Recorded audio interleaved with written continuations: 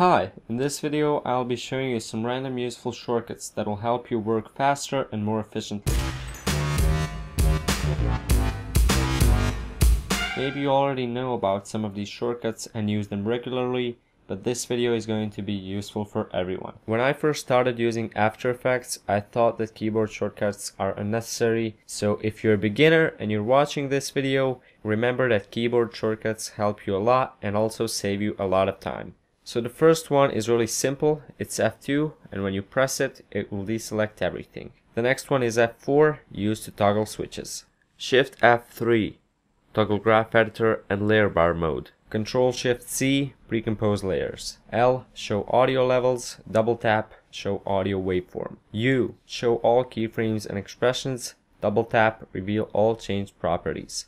Enter, rename. Control Alt S. Save current frame as Photoshop document. And one more thing, if you're on a Mac, instead of Control and Alt, you're gonna need to be using Command and Option. It's also important that you can cycle through all the tools that you use quickly, using keyboard shortcuts instead of having to click on a tool every time you need to use it.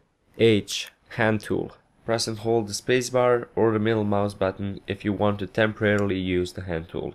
V, selection tool. W, rotation tool. Y, pan behind tool. G, pen tool. Q, cycle mask and shape tools. C, cycle camera tools. Control T, type tool. These shortcuts can save you a lot of time when you memorize them. That's it for this video. For more tutorials and tips, please check out my channel. Thank you for watching and see you next time.